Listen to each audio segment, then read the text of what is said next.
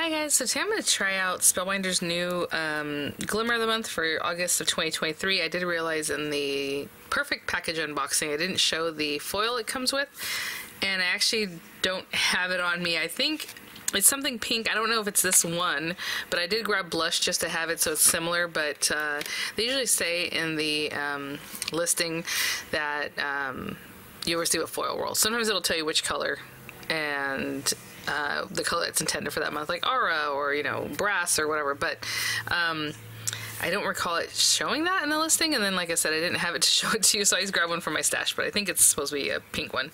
We will see. And these items were sent free of charge for my review, and of course all opinions are my own. Any links down in the description box will be affiliate links, which means I'll make a small commission if you purchase items to those links, so thank you for using them if you would like.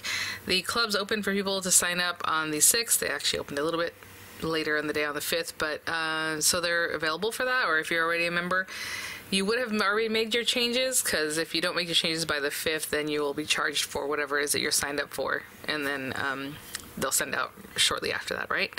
And if you're new, you can sign up till basically the last week of the month is blacked out. And once you're a member, you get 10% off the site, and of course you're in the membership, right? The monthly club. You can cancel it at any time, and you can, well, basically cancel, because it used to be that you can skip or like edit in a certain way, but now you just cancel whatever it is that you don't want and add whatever it is that you do want, that kind of thing. Alright, but I already did the, like I said, perfect package unboxing, so I talked about this. This is a big 4x6 plate, which is really nice, so obviously you can cut it down if you want, you know.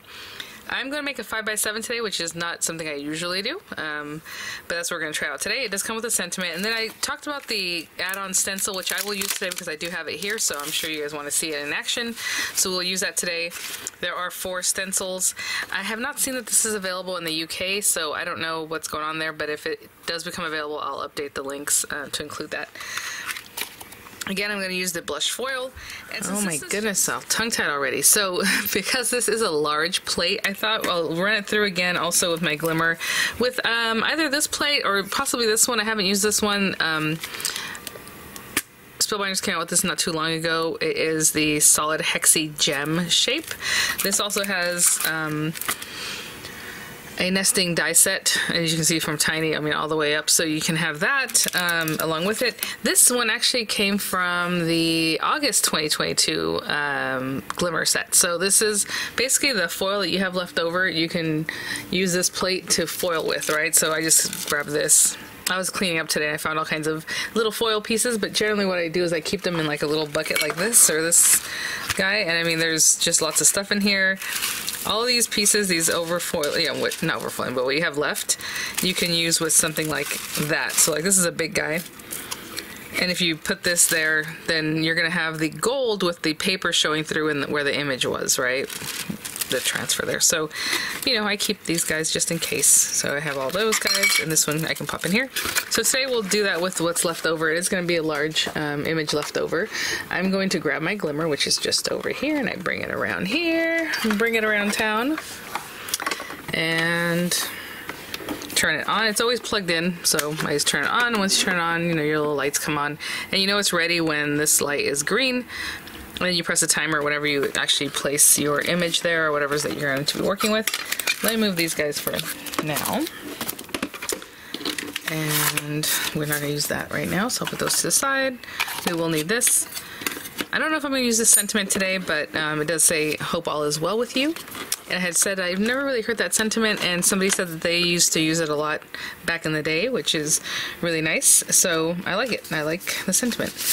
And you know, I didn't even talk about the Glimmer this month is called Overflowing Floral, and so is the die, the coordinating stencil, sorry. So what I have is a 5x7 card base. It's like this cream color, which is very pretty, and it's ready to go. But if you're making your own, you definitely want it to be 7x10, and you score it at 5 inches on the 10-inch side. This piece of paper is just some heavyweight cardstock. You want to use the smoothest paper you can for your best, you know, foiling. But I'm gonna put this guy like right here, right? And so this piece of cardstock, I believe I did a 1/4 inch smaller. Yeah, so it's roughly 4 3/4 by 6 3/4. And then we need a piece of our Glimmer foil, And like I said, I believe it's a color like this month. Now, this side, if you scratch it, that's where the actual foiling is, so you don't want to mess that up. But at the same time, I do want to see what I'm doing over here, so I'm going to hold this very carefully. And I always just get as much foil as I need to cover the plate just barely, because if you have any extra foil, you can get some overfoiling and stuff like that. But let's see. And I'm going to cut this whole thing off. And then this other piece that's left over here, actually, I'm going to turn it this way for now. Just be careful with it.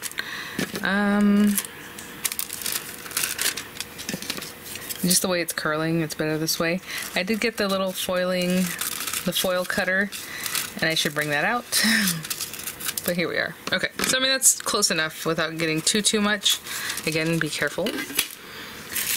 I will put this guy to the side here. Oh, thank goodness I've been cleaning up because I just had a lot of fun things here next to me and I need that space to work, you know.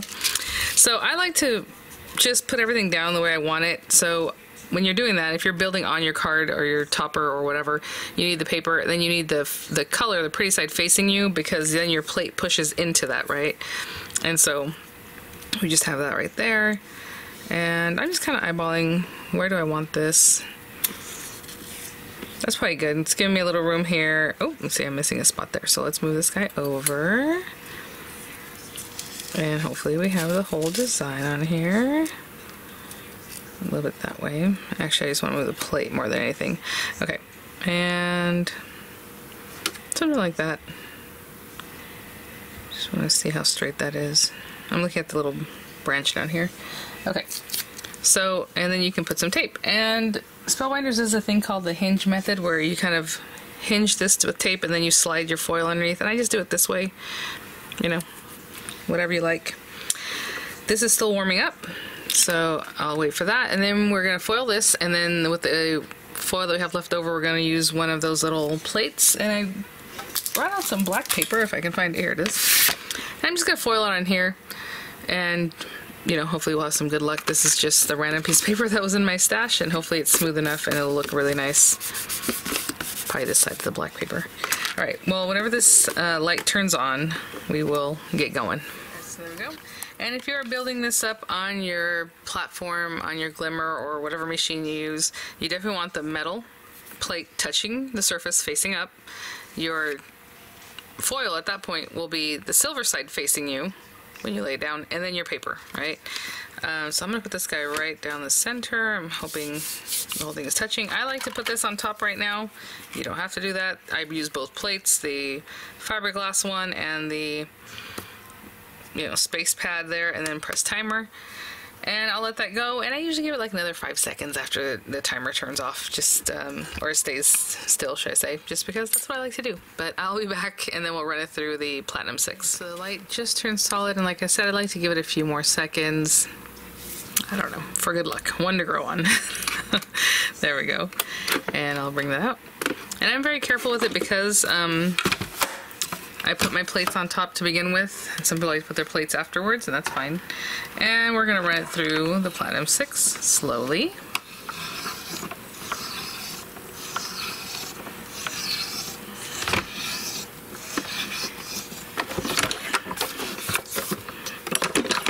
Okay.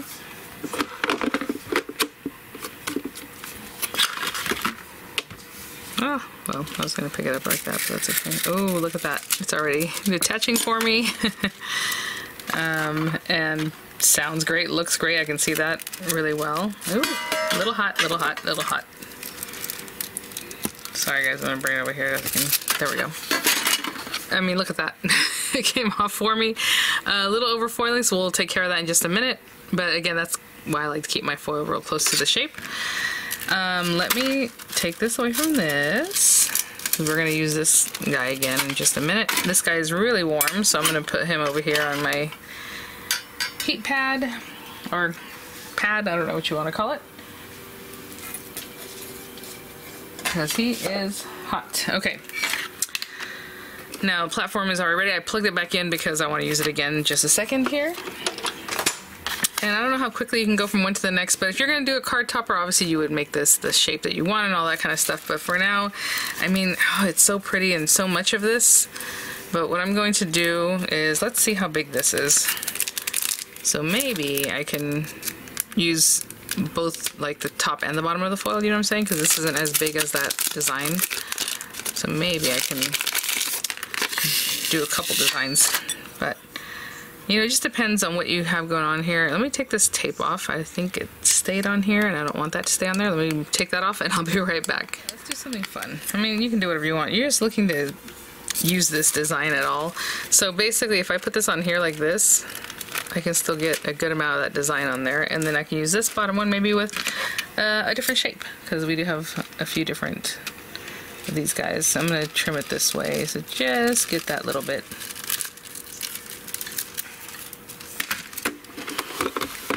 I'm going to put on here because I do have the die to cut this down if I want to. So let's put that down, and I'm making it in this direction, but I mean you can literally place this however you want. Honestly, maybe like that. Look at that. Even better. Okay, so I'll place that there, and we'll tape it down, and then I'll place it back on here for however many seconds. Again, turning it over so that the foil, the metal is touching your plate there. We're going to pop this on here because that's what I like to do. I'm going to press timer, and then when a timer turns off, or it's solid, should I say, I will run it through. Now, I can pop this back in my little tub with the other guys, and then this guy, I just have a white eraser right now. This is just a plain old eraser. I usually use one that has like a little bit of sand, those sand erasers. But all you do is erase away the overfoiling, and it comes away pretty nicely, like there's a little bit over here. And sometimes if you've noticed, if you foiled and something looks a little bit rough, like, oh, I can still see like some little feathering from the foiling, all you do is just take an eraser and rub over the top and it'll take it away, because it basically pushes it in. It's like a letterpress with foil, right? So if you rub over the top, you're not going to damage your foiling because it's pushed into your paper. It's recessed, right? And that's that. Okay, I'll wait for this one. I'll run it through and I'll come back. Check it out. Now sometimes I will get a little condensation, which I did get. I'm gonna roll it once, I'm gonna roll it back through, just because that's a bigger, thick plate. Let's see what happens. Okay. See, they got some water, because it's just a big plate. Ooh, my goodness, hot. And I mean, look at that. Again, this is just a scrap paper. It wasn't even like specialty paper or anything to write home about. Let me take that away from there. Let's turn this guy off. And this plate is hot, hot, hot. But I do want to show you kind of what's left, so I'm going to be careful with it. Look at that. Absolutely clean. Right onto my paper. So this now, I mean, honestly, you probably have a sentiment that you can run with that. Save your foil, guys. Let me put this stuff away and I'll be right back. Okay, guys, so we have this piece. Again, I have the dies that go along with this to coordinate with this. So like if I wanted to, I'll find the right sized one and I can cut that out. I didn't put it on here as a card topper. I just put it on here as an example. And then, you know, you can put your sentiment, you have a background. I mean, how gorgeous is that? Lovely. So I'll put that to the side for now. Maybe afterwards I'll finish up and, you know, make a different card. But for now, what we're going to do is concentrate on the stenciling. So let's bring this guy back. And we have our piece here. Let's put this guy away. Lots of things going on. And they're numbered 1 through 4. Of course, you do whatever you like, whatever order you like. You know, I'm going to look through this and see, like this number 1, I can see it has some greenery and it has some leaves. And, you know, I'm just matching it up with my own, like, eyeballs at this point. But it does have, I suppose, registration marks, but they aren't cut out. So I'm not sure how that's, well, I guess what it is if you have a piece of paper that's this size that fits in these marks, you'll have registration marks to help you with that. And, you know, even though my paper is a little bit smaller than 5x7, I put the die in the way that I wanted. So I'm going to have to eyeball this every time I do this. So like right now, this is number 1. And I can see, again, there's some leaves in here. There's a little bit of flower and stuff like that. So I'm going to place this right here, and actually it's just like this, kind of sideways is what I'm doing. I'm going to tape this down, and I'm going to find some colors that I want to work with, and I will be right back. I have some pretty colors. I'm going to start with light colors. It doesn't really matter. It's just whatever you want. So like some of the greenery's here, some of the greenery's on this next one, and then there's accent colors on your flower. So you know, it just depends on what you're looking to do. But I have this really light green, and so I'm going to come in here and just kind of add a little color there on the greenery. They are spaced out enough that I don't feel like, oh no, I'm actually going to, you know, color this when I don't want to or whatever. So let's put that there and here, and I'm just being kind of light and fun about it. And then in here, right? So that's green. Let's see about like a pinkish color. I don't know if I've used pink in here, so let's use this guy. I saw some examples where you just kind of color at the very base and it looks really pretty, like just adding a little color here like this. And I like that, so that's what I'm gonna do. Just a little something right at the very center area. Hopefully you can see what I'm doing. Let me bring this down just a little bit, guys. And even if you do that, you can add in another color. Let's say you want to add a little yellow accent or something, or like a creamy colored accent, you can definitely do that. So again, I'm doing just the smallest amount of pink. That was number 1. Now number 2, I should pay attention to what I'm taping because I'm keeping the topper intact and I don't want my tape to damage my topper. Okay, so definitely I wash these off pretty quickly, especially if you're using hybrid inks or inks that are very pigmented, sometimes will want to stay. So just know that. Number 2, this time it's going to be the accents of the flowers, so I'm just going to kind of pay attention to that, where that positioning is. Just eyeball to see the other ones are in a good spot, and that looks really great. So maybe I'm going to tape down here and not so much on my card surface this time. And I did not pick out new colors, but let's say here's the green. I always use like green and pinks and things, so those are always kind of available next to me. And here's the next green that I'll be adding. That looks like a leaf to me, but it might have been a flower. So I'm thinking it's greenery. Yeah, I'm kind of starting like the bottom area and kind of going up when I color, so that way it's kind of similar to what's going on with the flowers. But that is definitely a darker green. And let me grab like a reddish, ooh, maybe this one. It's called Rich Rosewood. Sounds good.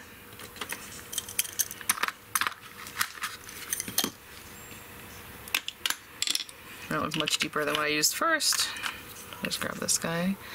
And again, this one I can see if it can lift up possibly, this little piece. I don't know if you can see my finger under there, so just be careful when you come in to use that one. Okay, there we go, a little something there. I'm not going to dip much more because this is very rich. This color was not joking where it said rich. Okay, so around here. Pretty. So let's see what that one's looking like. I'm probably going to rinse these off because, like I said, I rinsed them pretty quickly after I used them. It's not the biggest deal. Obviously, stencils get stained. It's not going to affect the stencil, but oh, look at that. That richer color and then the light kind of pink. I'll rinse those off. And let's see where we're at. Next stencil, number 3. Looks like it's going to do the little berries and then the flower centers. So just eyeballing that. Again, I don't have registration marks because I just kind of started in a fun way. But I'm just paying attention to where I can see the gold and things like that. So this can go here, and this one can go here. And alright, so I need like a brown color. Or something for that middle, and then these little berries that maybe can be like a, I don't know, I'm doing pinky red. Let's try this one. Kind of a deep colored berry. Actually, that might be nice for the centers too, but I'm gonna go with like a brown. And these guys I'm just coloring them so they stand out a little more because they are small, so I'm completely coloring those in. Oh, I said that was brown, didn't I? I used red. Oh, here we go. How about just a brown that I have here? Ooh, gold ink would be cute too. So again, I'm going to go kind of light with this one. I don't want it to be too noticeable.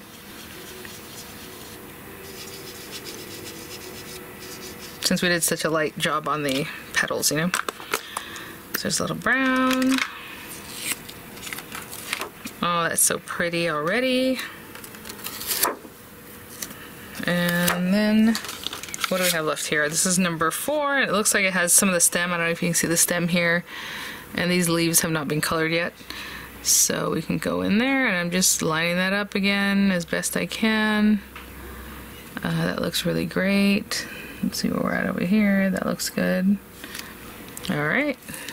Looks like here would be good. And another green. So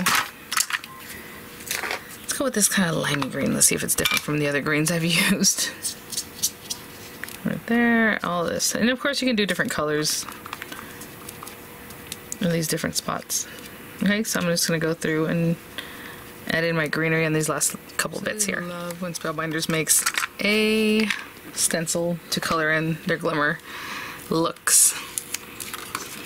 Look at that, guys. How rich and pretty is that? Super gorgeous. Okay, let me clean up and I'll be right back. So again, like I said, I made this 5x7. This is so pretty. I mean, you can definitely go around the edges and like ink it, but I love how crisp and clean it is. I have my card base here, and I think I'm just gonna put that right on there. Maybe we'll add some little like doodads. Maybe some of these new enamel dots I have here. I also recently received from Spellbinders some Vianney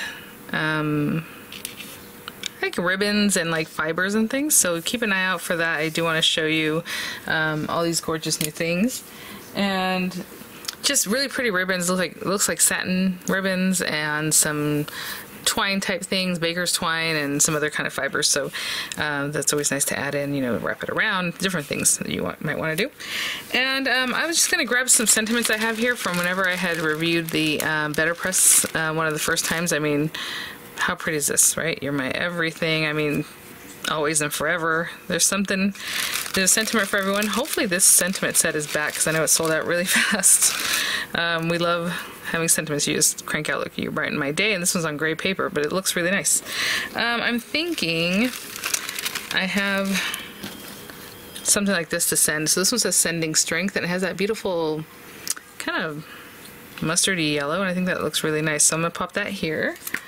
And let me put some dimensionals on the back of that, and that will be our card for today. I'll be right back. I just strategically place some dimensionals on that and pop that right in there. Just gonna see what straight looks like. Is that straight? Looks pretty good. Okay, I have that, and then just grab these guys, and look how cute. I was like, oh, there's some clear ones here and there, right? It just is a little something, but these coordinate really well too, even, you know, with the colors that I chose. So let's do something like this, and we'll just add a few here and there. And generally I just kind of, let's say we pop that one there.